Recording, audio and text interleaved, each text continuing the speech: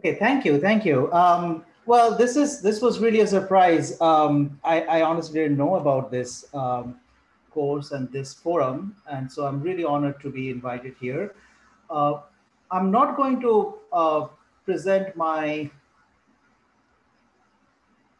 I'm not going to present my research today, but well, due to some like scheduling issues, Yeah, it was really. that's all. Can you hear me? Yeah. So.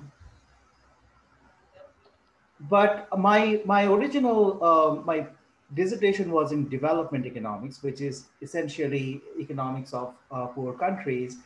And I over time I transitioned into like those issues in the US. And surprisingly, I mean, surprising for me initially, not anymore. Some of the issues that I dealt with in developing countries in terms of access to healthcare and education are unfortunately equally true in a much richer country like the US. So, in a way, this lecture perfectly fits into my overall research agenda, which is essentially how to lift people out of both low level of income, low level of healthcare access, and so forth. Okay, so let's start without much ado. So one quick note. I know it's always a struggle. I can't even see all of you on the screen as I'm speaking. This is one downside of these Zoom sessions. Interaction can also be a bit tricky. So what I'm going to do is I'm going to stop at a couple of junctures, uh, like 15 or 20 minutes apart, to take your questions. You can leave your questions in comments too. I'll try to like do simultaneously, like read the comments and answer, or you can ask your questions live uh, when I stop for questions, right? Okay. So what the background of this lecture is what I would like to call spatial poverty. Now, we know that throughout history, various units of geographic areas, it could be countries, it could be states within countries, it could be like areas like provinces or counties within states, definitely cities within like broader geographic areas, and even neighborhoods within cities. They differ in not only income, but also many other health and education outcomes significantly. For instance, if you take like a subway or a train from one end of one big city like New York City to the other end, you can pass areas where you have like very rich neighborhoods with like very high health outcomes and high life expectancy, and lower income and low life expectancy, even though they live sometimes like blocks apart. Okay, I'm guessing many of you are, even if you're not in different countries, but you kind of are familiar with realities of different countries. And I'm sure you can think of your own city or your own area, and you can think of this kind of differences in income and access across different geographical regions. So maps are a wonderful way to eyeball this kind of differences and inequality. So this is I've tried to leave all the sources in notes, so you can access them later. So this is like a world inequality map, and you can see easily like there are high income countries like North America, and there are low income countries concentrated in uh, large chunks of Africa. Then there are like lower middle income country like India. Um, Let me see if I can change my pointer option. Yeah. So you can see India is a low middle income country, so forth. Okay. And you can draw a similar map for New York City. I've been living in New York City for almost like 19 years now. Um, but as I said, like you can, if you live in a big city in this world, you can possibly find a map like this in your own city, and you can see that there's enormous amount of diversity in income within one city. If you're not familiar, and this will come up in a couple of slides again, if you're not familiar with New York City, so this part, this chunk is Manhattan. This is like the Manhattan Island, okay? And this part is like the downtown Manhattan, where, well, most of the movies and TV shows have been shot, or at least based in. So this is clearly, you can see that this is a wealthy part of New York City. This chunk is Central Park, and this is Upper West Side, and this is like Fifth Avenue, where our ex-president used to live. So these are all wealthy neighborhoods. And then as you further go up, you get lower and lower income neighborhoods. And this, across Harlem River, you have the borough of Bronx, which is one of the most impoverished areas in New York City. Okay, so just keep in mind, because I'll come back to this in a couple of slides. Okay, now it's one thing to live in a low income area, but what worries social scientists, economists, sociologists, anthropologists, social scientists more is the intergenerational immobility. Okay, so sometimes we call, in development literature, we call it poverty trap or vicious circle of poverty. So why is it a trap? It's trap because when you are kind of stuck in it, when you are inside it, you are stuck and it's very difficult to get out of it. Okay, so hence the name trap. So a vicious circle of poverty would be, in the context of a regional area, would be this: like, you are born in a poor area, you are deprived of opportunities, like the schools that you go to are not very good, so you grow up to be poor, and then you live in a low, what we call low opportunity area. So you kind of get stuck in that low opportunity area, and what is probably even worse is your children are also stuck in that low opportunity areas, and so on and so forth, and their children too. So are not only is your life affected when you live in a low income area, but potentially your children and their children. So generationally, you can be stuck in poverty. Okay, and that's something people are worried even more than like the absolute sense of poverty. Okay, so this is New York City in 1990. And in this map, I mean, I picked up from two different sources, so color scheme is different. I'm sorry about that. But again, if you remember, so this is the downtown and Upper West Side, Upper East Side, like the Central Park here.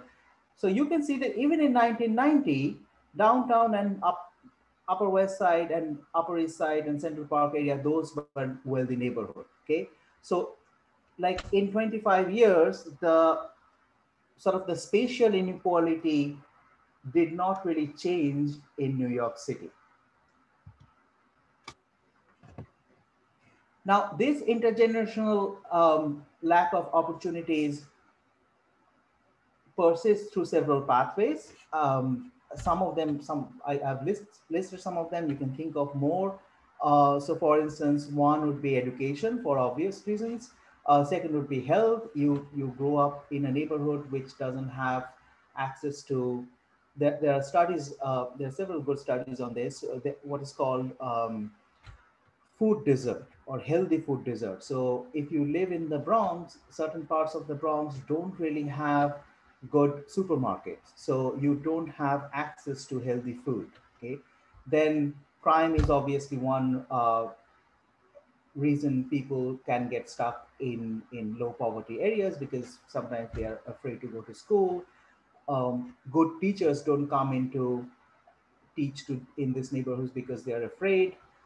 Then there is like civil infrastructure, like policing. There's a long literature on that too, how like this kind of state apparatus prevents low income neighborhoods from like flourishing.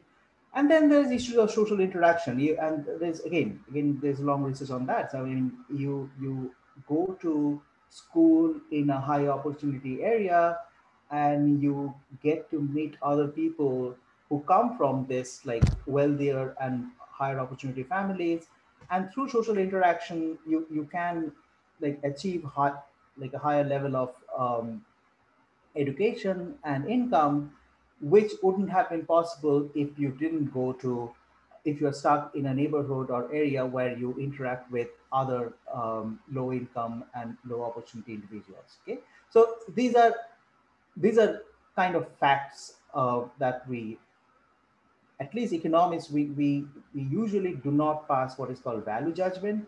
We just look at these facts as they are. And as I said, like all these fields have their own line of research, which shows that some of these factors prevent um, low income areas to flourish, and people who are stuck in low income areas remain so. Okay, so one example would be from the same map that I was showing you from New York City. So this map shows, by the way, New York City public school system is one of the most segregated, even though it has this reputation about being like progressive and liberal city, but unfortunately, it's one of the most segregated school systems in the country, in the US. So you can take a quick look at, on the left-hand side, you have school ratings. And so this is the neighborhood, this is, sorry, the borough I was talking about, Bronx. So South Bronx and even some parts of North Bronx. So this is some of the impoverished neighborhoods. And these are some of the low rated schools. So you can see how income and opportunity in terms of education um, go hand in hand. I have a recent paper where I use zip code level data on COVID infection and correlate with some of the economic variables, like how long people commute, how, like in terms of housing, how overcrowded housing are. And there's a very, very strong correlation between COVID infection rates. And this is, I'm talking about April, May last year, when like New York City was hit really hard by the pandemic. So there's a very strong correlation between income, COVID infection rate, and things like occupation, like people who work in essential work, proportion of people within a zip code who work in essential industries, proportion of people who live in a zip code where more than one person share a room in an apartment. So these things are obviously correlated with COVID. And some of these geographical patterns were also clear in that research. Okay, now these are all bad news. So let's discuss some of the like things that we do, economics do. Um, and a large part of this lecture would be what kind of public policy can solve this problem. Okay. So before that, many of you may not, I mean, almost all of you probably have heard the term public policy, but you may not be familiar with what public policy actually means. Public policy basically means government policies. It could be local government policy, like New York City government policy. It could be state policy and New York state policy, or it could be the federal government policies. You can think of all of this. You can think of education in like very easy terms, right? Like school district, local school district policies, New York state policies, and the Department of Education, the Federal Department of Education policies, okay, to influence economic agents' behavior and change socioeconomic outcomes. Okay?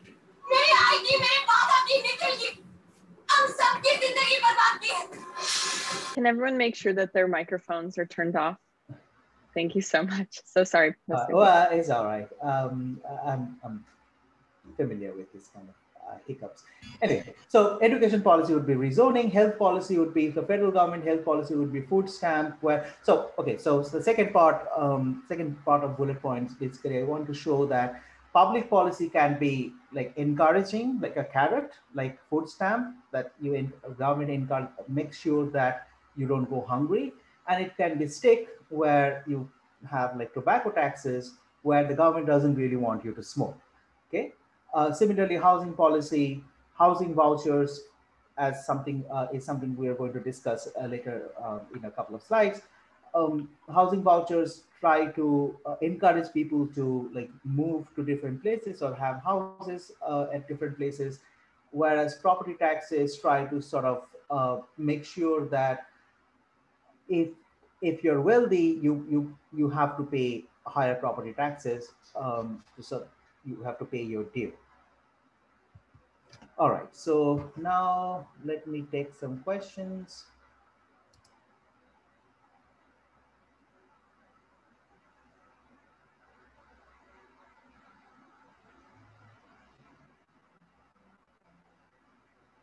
Okay, as I said, um, I cannot answer all the questions. So let me touch upon a couple of questions on health issues. So crime. So first of all, both physical and mental health.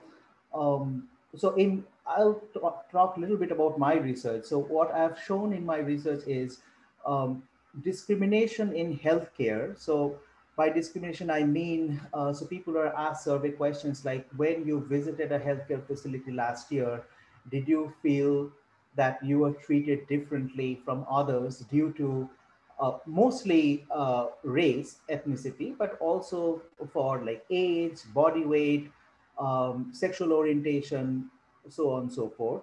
And by and large, I've used both national, like federal data and New York City data. And by and large, we have found, like my colleagues and I found that it does affect both physical and mental health if you face discrimination in healthcare.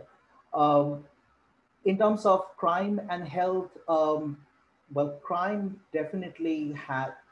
So we public, I mean, people who work in social science and public health, we view gun violence as a principally as a public health hazard because it's not only crime but also like the highest rate of death, gun-related death in the U.S. is suicide, and suicide is possibly the most serious public health issue, which is also obviously linked to mental health in the US. So crime can affect health in various ways. There is a long literature on how like mental health shock in early age or physical health shock in early age, including what we call in utero shock, like even when the child is not born, when there is like a health shock to the mother. There have been studies from like from bombing in Vietnam to like crime in Chicago. All sorts of studies have been there. So they show that the early health shock has far-reaching consequences for both labor and health outcomes. Labor outcome because if you have this health shock and if you have if that translates into education shock, like you cannot finish school, high school, or you have poor grades, that may affect at least in the US, that may affect your labor market outcome like wages, because if you cannot finish your education properly, you may not be able to find a good job. um, I think a few people have their hands raised. I know that okay, Mr. let me Agarwal. take I can't really see. Is it possible for you to moderate that?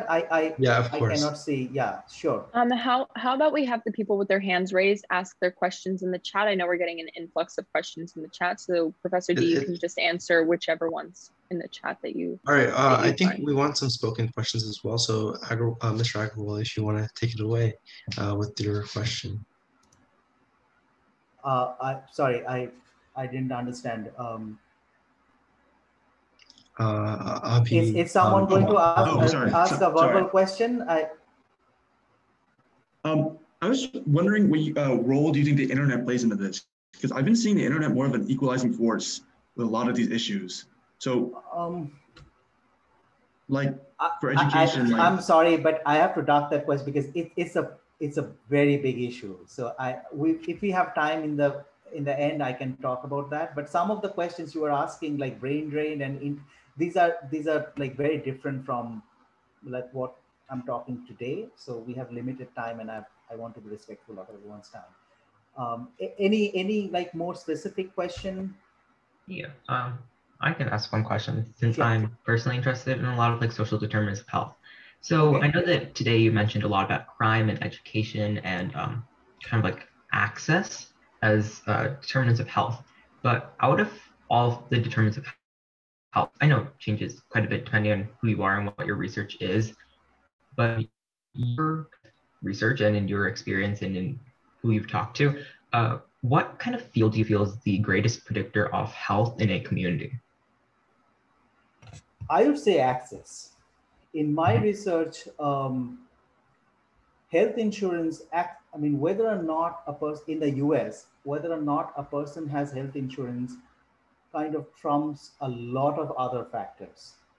And I think one of the, I personally, and I haven't seen research on this because it's still going on. I mean, I have seen during the pandemic, I think this is both testing and vaccination. The fact that they are largely, I mean, we have seen some reports on crazy bills, but by and large, both vaccination and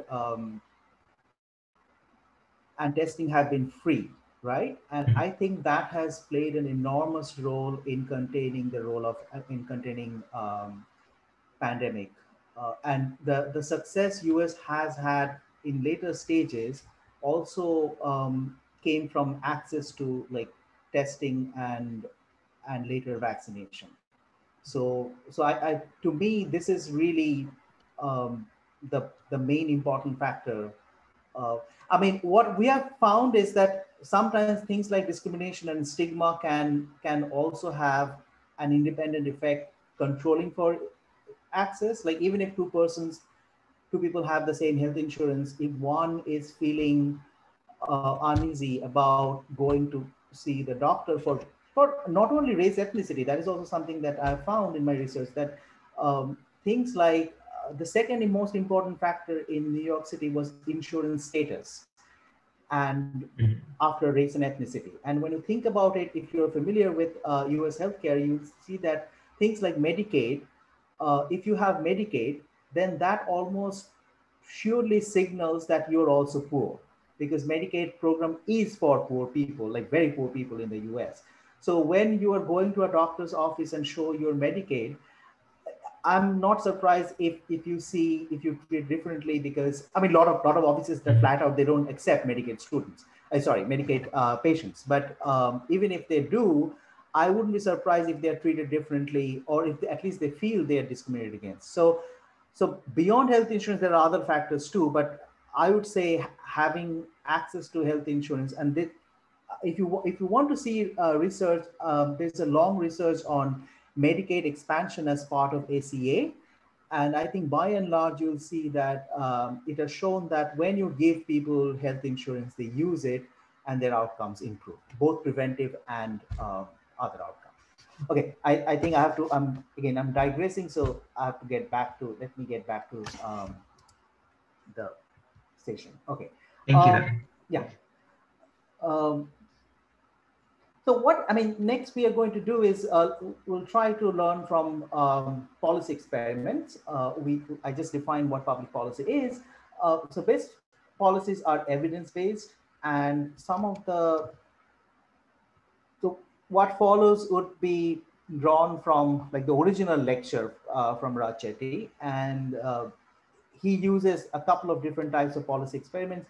I don't know how much familiar everyone is with those methods, so I'll try to uh, describe them very quickly. So there are two broad pillars that Chetty talks about. One is moving to opportunity, which is providing affordable housing in high opportunity areas.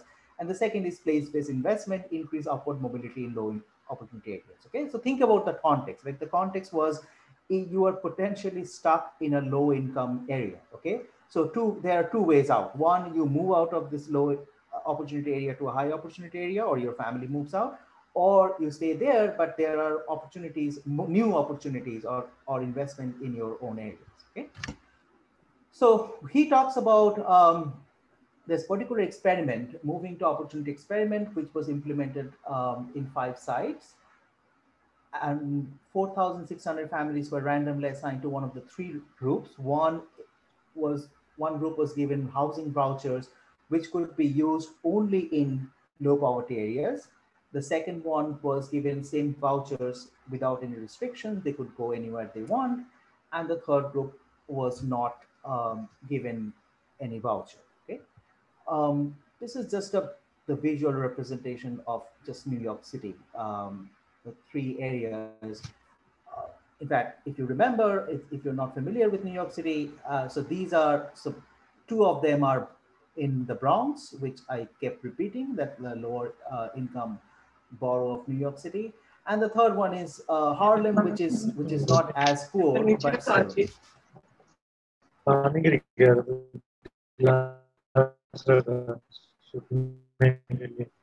Experiment. Okay, so some of you may be familiar with this, some of you may not be. Again, you can teach like a whole course in experimental methods, but I'll try in 2 slides.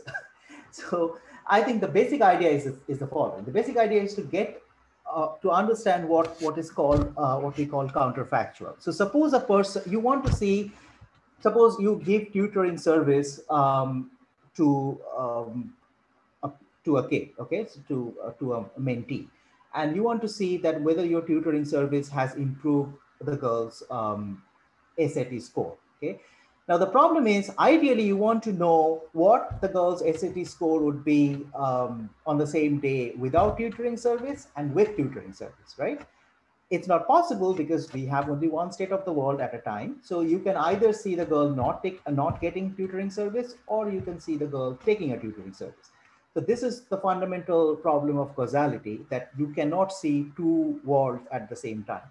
So what we do, we kind of try to create this alternative world by what is called a randomized control trial or randomized experiment. So basically the idea is, suppose you find two girls who are otherwise very similar. They go to same school, they are same age, they come from very same economic background, very similar high school GPA. So then these two, you pick one by a coin flip and give her tutoring service, and you don't give tutoring service to the other girl. So the second girl would be control group and the first girl would be treatment group. And then you compare and you see if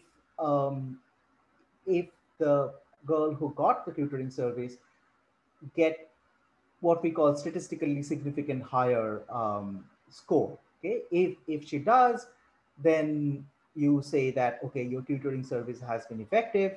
If she doesn't, you say that you reject the hypothesis that your tutoring service has been effective. Okay, so the key here is the random selection. The random selection kind of tries to make sure that you do not like pre-select some people based on either high values or low values. Okay.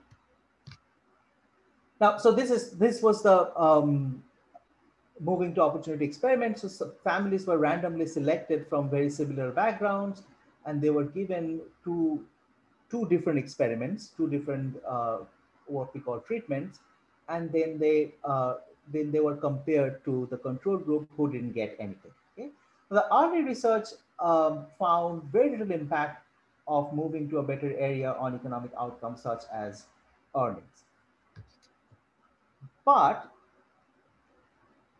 what Chetty and Hendren did later, they tested for exposure effects among children. So they asked, like, okay, for grown-ups and younger, like young adults, there was no effect. Okay, and I think their hypothesis was they were already kind of set in their ways, but they were curious to see if the younger children who got these new opportunities, whether they showed any improved outcome. And so the one in purple is the key here, and I think this kind of research has made really Raj Chetty like a superstar in economics.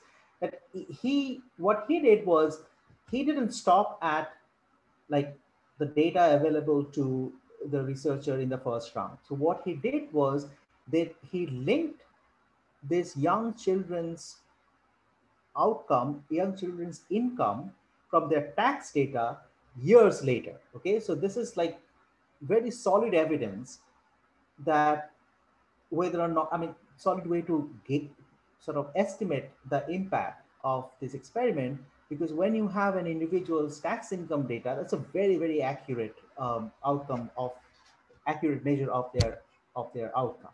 So this was his innovation, and doing that, he showed that. So the slides without any shading, this one and the next one, again, if you're not familiar with statistical methods, you cannot really make sense too much of these p-values. But let me just tell you what it means. It means that for children below age 13, they showed significant improvement, which you can see from the slides, improvement in earnings and college attendance, and less desirable outcome like single mothers significantly, at a lower rate. Whereas for older adults, I don't think the shading is working here. So for older adults, you don't see any effect. Okay? So what? Let me go to. Okay, so no. Okay, so I'll go forward later. Let me try to take some questions at this point.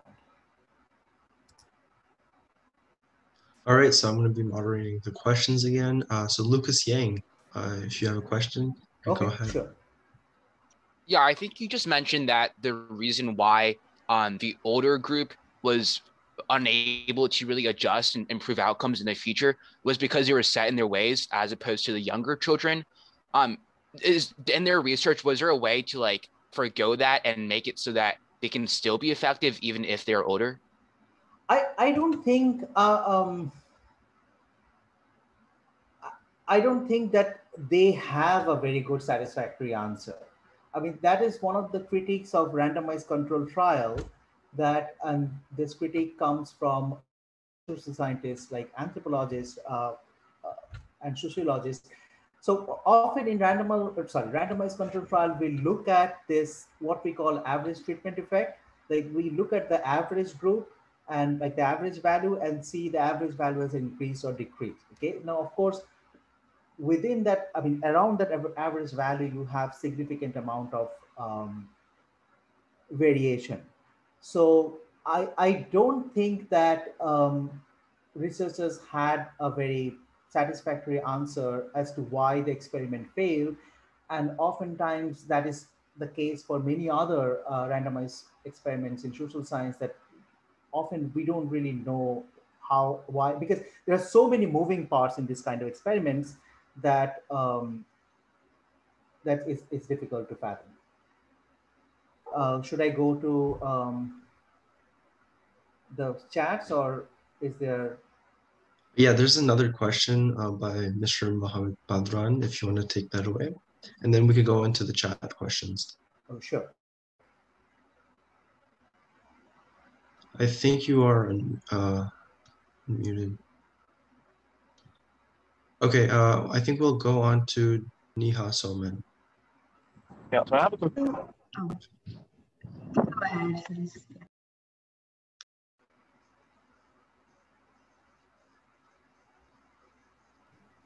Okay, so I had a question about like the experiment in general. I know that the goal of like the moving to opportunities is to provide an affordable housing in high opportunity areas, but in general, aren't these higher opportunity areas more expensive to live in, like to provide these opportunities? So how would an experiment like this, like how would it attack that as well? Because just moving is obviously great, but living in the area and actually getting those opportunities is also probably harder, right? Excellent question. I don't have to answer it because it will be coming in a few slides. Okay, thank you. I'm willing to take one more live question. All right, so Pranav.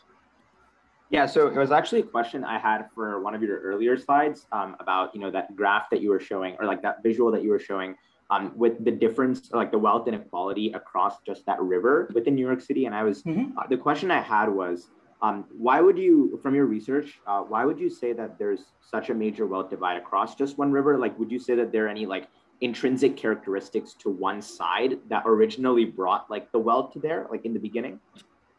Oh, there's a long history of like segregation and wealth inequality in New York City. I think Manhattan has always been like the center of attention for like both in terms of policy and everything else. Bronx, for instance, even if, so I mean, it starts from farther north you go.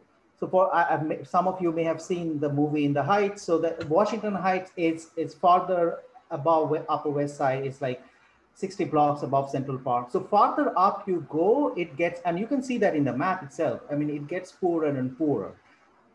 So, and not only that, but also like they have like fewer metro, like subway lines and fewer other like opportunities. So people have to commute higher.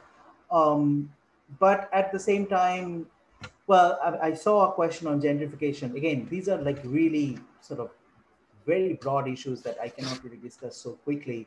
But I just would like to say that it's changing. I mean, New York City is that kind of map might look very different 10 years from now. There are developments in South Bronx and Washington. I personally live like northern Manhattan, so it's changing rapidly now. The rents have gone up, prices have gone up. So it may, I mean, people may see what economics and finance call arbitrage opportunity, which is like buying low from one area and selling in high in the other area. So there may be some kind of spatial arbitrage where people would move to like South Bronx and their income and rent will go up. I'm not so hopeful about schooling system though. It's still very, very segregated. Like one district, students from one district cannot go to school in another district, even if that's like 10 blocks away. So these lines have been historically drawn rather arbitrarily, and it's awfully difficult to change those lines because people who are inside the line, they fight very hard to protect their turf. Okay, that makes sense. Thank you. I see a few questions on like other experimental studies and all. My understanding is this is a basic economics course. So some of you may be very advanced, which is great, but I can't really take that kind of advanced questions about nitty-gritties of this paper. My purpose is to like broadly describe the spatial inequalities and its ramifications for policy, not like either defend or attack Raj Chetty's work. I should have cleared it up earlier. All right, let's move forward. So some of the limitations of randomized experiment, I already mentioned one. There is attrition. There was one line which I skipped in the previous one of the previous slides on compliance. So compliance is like the opposite of attrition. People who do not comply, sometimes they just drop out. Not many people, even if you give an opportunity, and this is everywhere. If you think of like a school level intervention, even if you offer free tutoring service to a bunch of students, not all of them will take it. So basically, I want to skip. We don't have too much time. I want to skip. So basically, again, one of Chetty's contribution was to kind of take this experimental design and make it like a quasi-experimental method, which is you combine your experimental evidence with administrative data like tax record and SAT scores and stuff like that. I mean, in my research also, we did a survey in City College, and then we combined survey on like students' attitude on various services and whether they know the college premium, which is higher income of a college graduate. And then we combine those survey evidence with administrative records like their previous high school GPAs and SAT scores and stuff like that. So I think this is what quasi-experimental method is. And I think it's very, very effective in social science when you can sort of leverage the best of both worlds.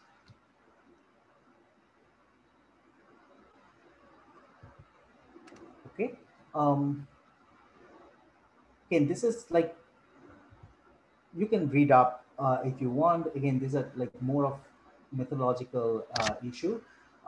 Okay, so this is a slide I actually wanted to talk about, implications for housing voucher policy. So basically, to circle back to my discussion about public policy, this is kind of we social scientists, particularly economists, we like to do in terms of our research. We try to gather as much scientific evidence with its admitted shortcomings, as much scientific evidence as possible. And then we analyze that evidence and we try to understand the implications for future policy. Okay, it's not a perfect science, it's not natural science.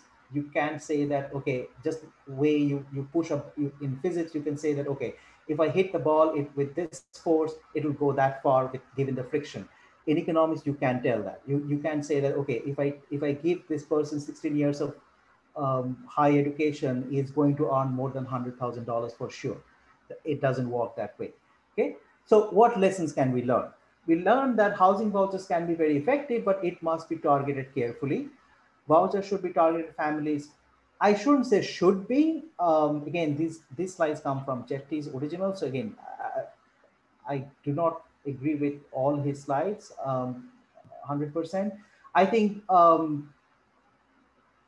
maybe the evidence suggests that if vouchers are targeted at families with young children, maybe they will be more effective. Again, thing with randomized control trial is one critique against RCT is called lack of external validity. Again, jargon alert. So external validity in plain English means that even if it works in Chicago, we can say for sure that it will work in New York City or Houston or Manila or Calcutta or any other big city in the world. Okay, so that's the problem with randomized control trial. Often the results are very localized. Okay?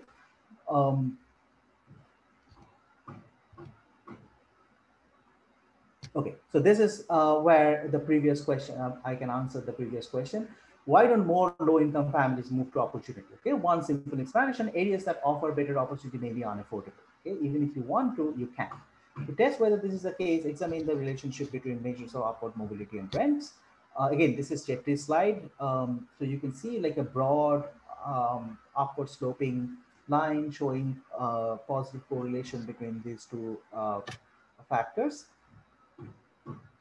But what is interesting is that you can still sort of find a deal, okay, in the sense that in Seattle, in a place like Central District, where a lot of families with housing vouchers currently live, it has poor outcomes, whereas a neighborhood called Normandy Park is less expensive, but produces dramatically better outcomes for children. Okay, I'm not very familiar with Seattle, but from my New York City experience, I can tell you that this can be various factors. Like for instance, it can be a function of like a couple of very good charter schools, for instance, which attract good students.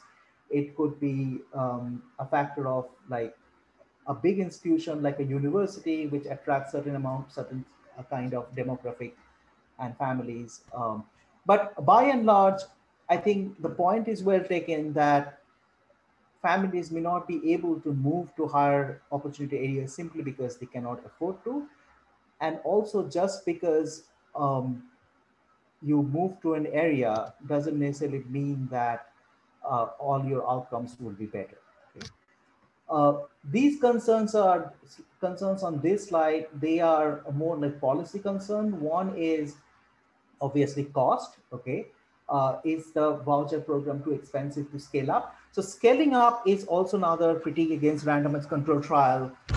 It's kind of similar to external validity that, okay, I know that, okay, if I give 10 teachers to school, the school children will have higher grades, okay? But can you allocate 10 more teachers to every school? You can't, right? So what's the value of that kind of policy wisdom? And then there are issues of negative spillovers. Integration may hurt, I wouldn't like to say rich, but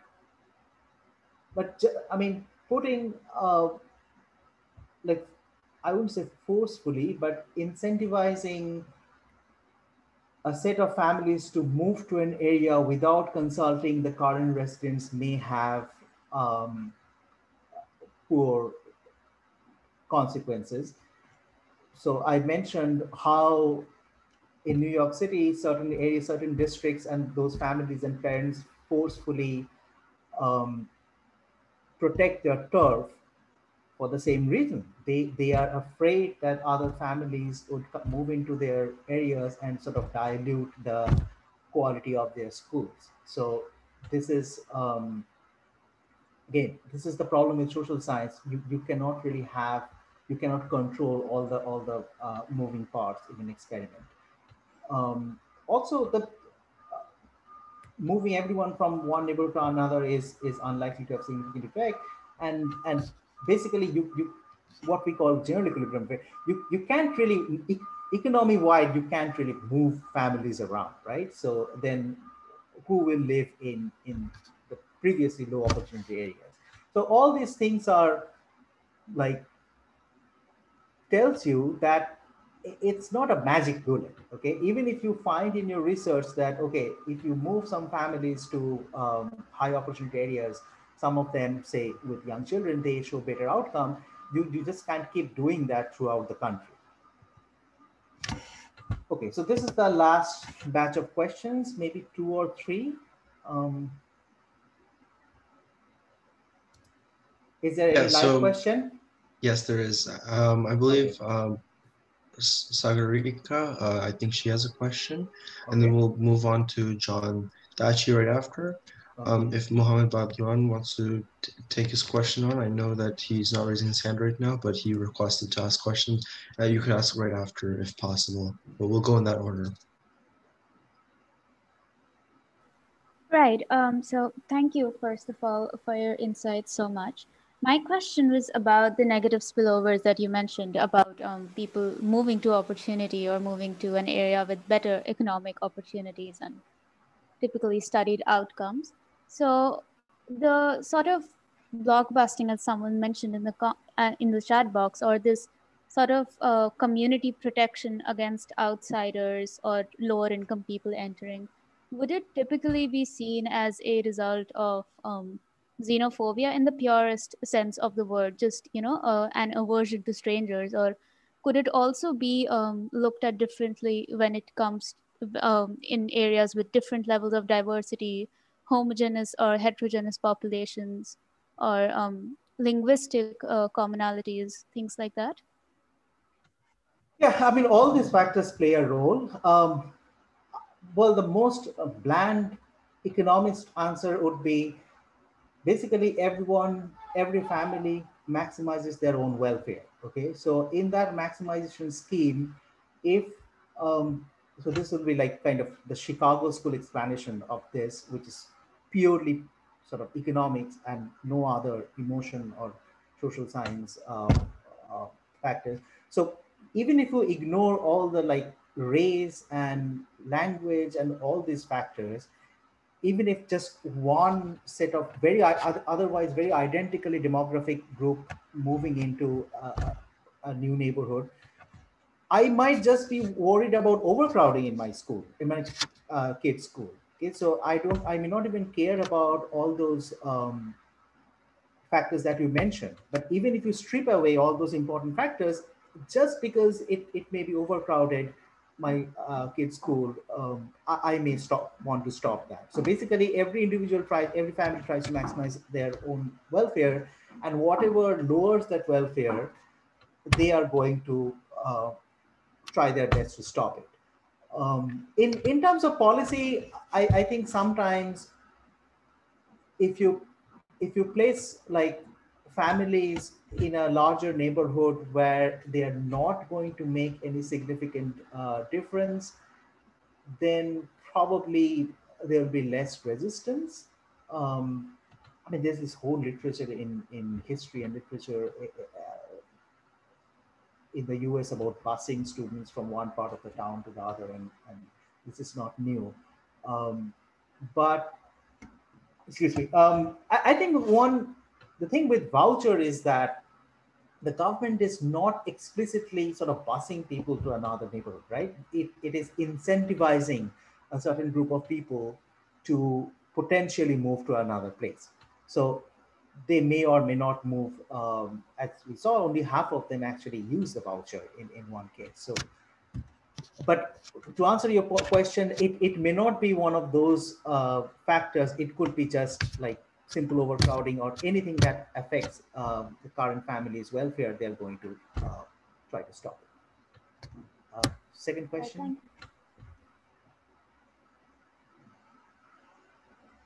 So you had mentioned that, you know, a lot of a great deal of people who were young were able to sort of have greater social mobility when moving and using the vouchers. Would this, I know that this is at least one part is, you know, and perhaps the most significant is that they have access to greater opportunities, and so that they're able to take more opportunities when they're younger. And so especially in school, you know, with regards to internships, jobs, etc.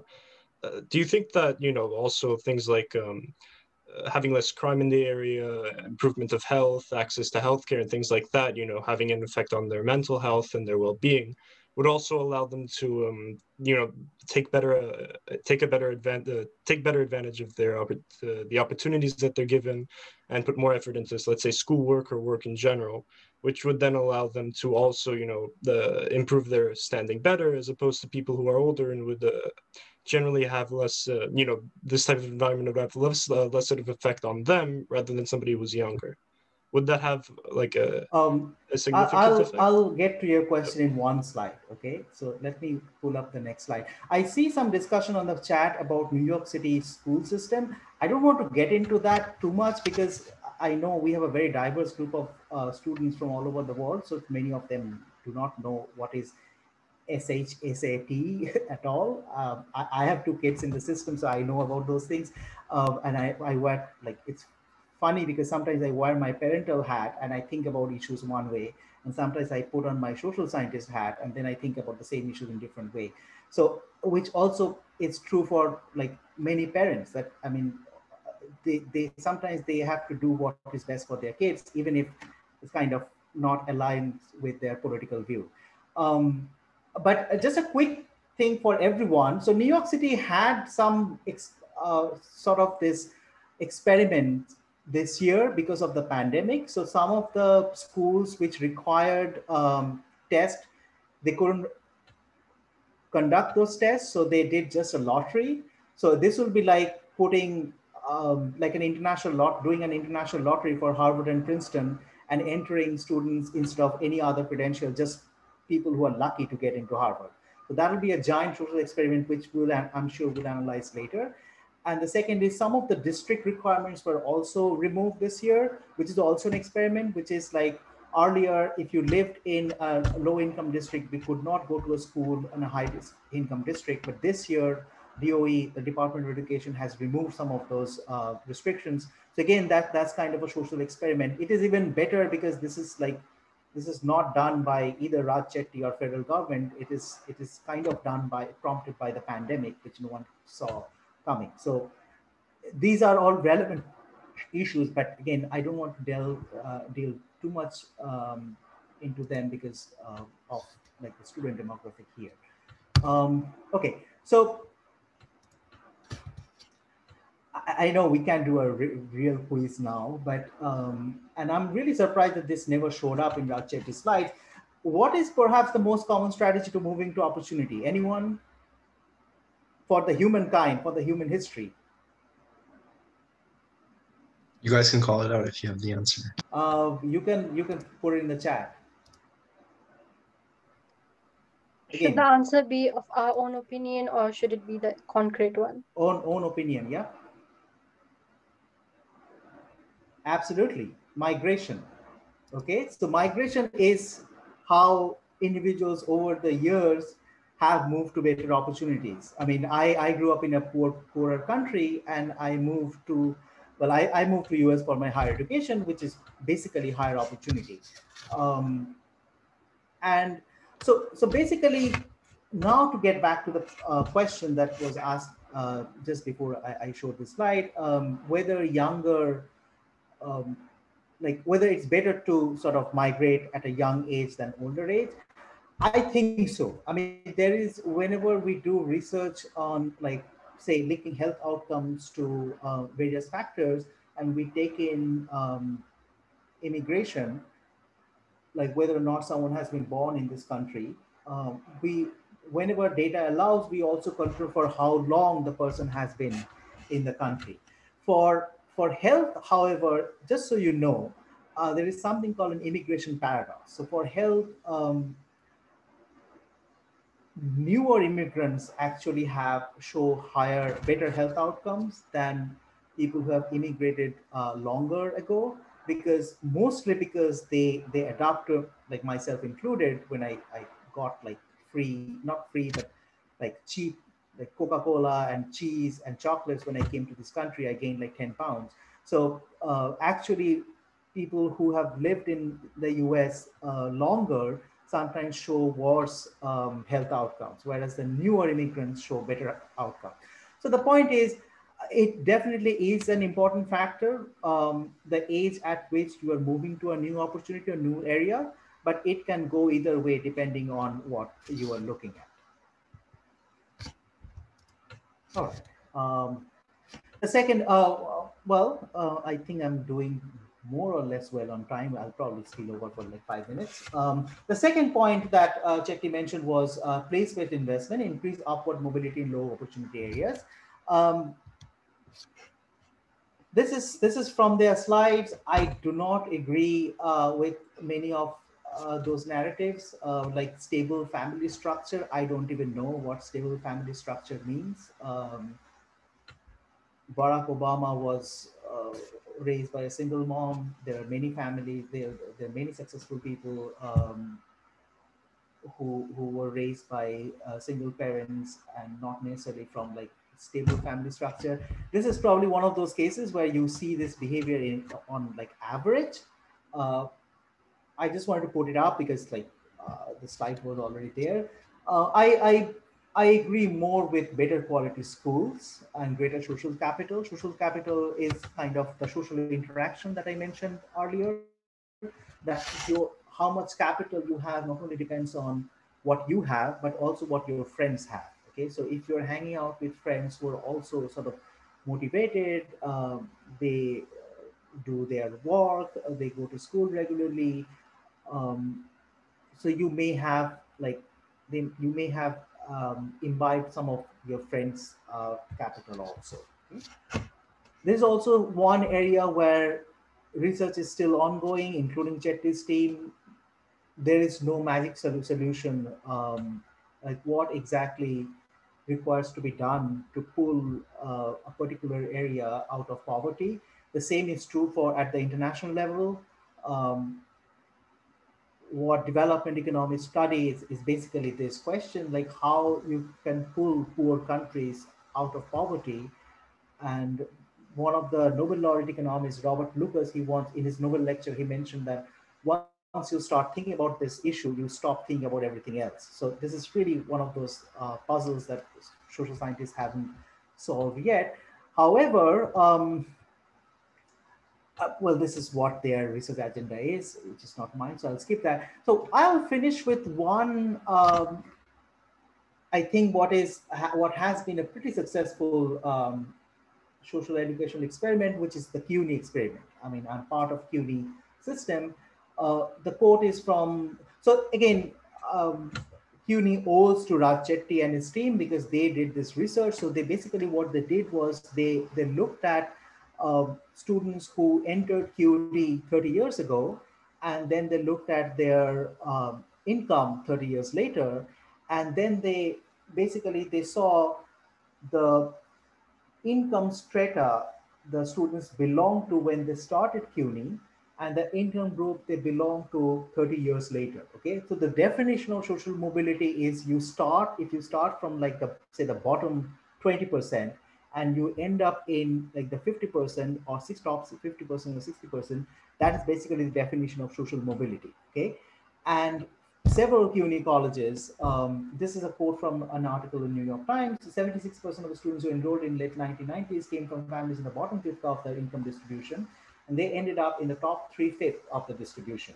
Okay, so these students entered college poor, and they left on their way on their way to middle class and often upper middle class. So this is a much more concrete visual illustration of that phenomenon. Um, I think the graph is fairly self-explanatory. You can see um, social mobility happening in this graph. So I think investment in public education, this is my own opinion as a social scientist, investment in public education and public health, these two are, I think, almost unfailable strategy. Free preschool, free community colleges, and also vocational schools, and at least subsidize higher education. Because we economists also talk about an idea, some of you are clearly advanced students, so you already know what we call positive and negative externality. So positive externality is when you invest $1 in an enterprise, the return to you may be $1.50, but the return to the society may be $5. Okay, and so education and health are two areas where an investment in $1 typically has multiple dollar return. So even if you might think that okay, free school is expensive, the taxes may go up, so on and so forth. Colleges subsidized 4-year college or free community college would like create a tax burden for the society. These things typically have much higher return than the initial tax dollar. And large scale investment in public education have potential to lift a lot of students and families out of the trap that we began our discussion, that you need something to help people get out of this trap, because unless some public policy initiative is taken, left to the market, typically a lot of people would languish, unfortunately, in the trap they found themselves into. And this creates this enormous spatial inequality that your future can be determined by like the country you're born, city you're born, or even the zip code you're born. Okay, so that's, I think that's basically the main theme